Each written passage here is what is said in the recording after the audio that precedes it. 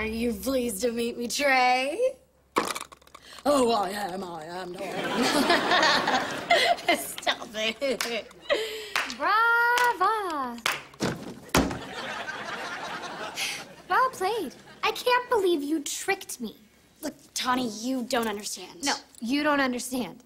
I can't believe you tricked me. I'm so proud!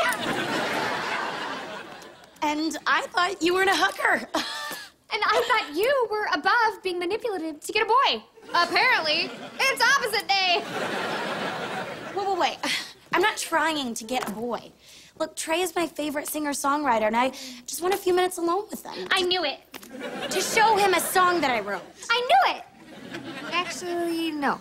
I didn't know that. Since when do you write songs? Well, I've always written them. I've just never felt comfortable showing them to anyone. Even me? Especially you. And if a songwriter as talented as Trey likes me, then it means I'm good, you know? And then I won't have to keep hiding my songs in my song pillow. Aww. You have a song pillow? Yeah. Can I see it? No. Give me the pillow! What? I know you're in love with him! No, I'm not! My songs! Girl plus boy equals joy.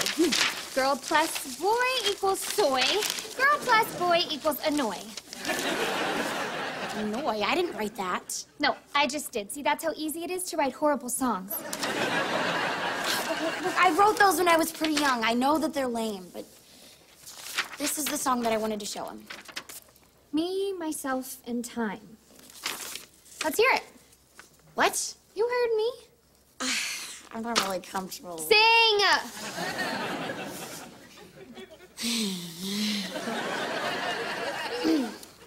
I can make the rain stop if I wanna, just by my attitude. Huh. Pretty impressive. Really? Not the song, using music to get a musician. Why didn't I think of that? Watch this episode of Sonny with a Chance on Disney Channel.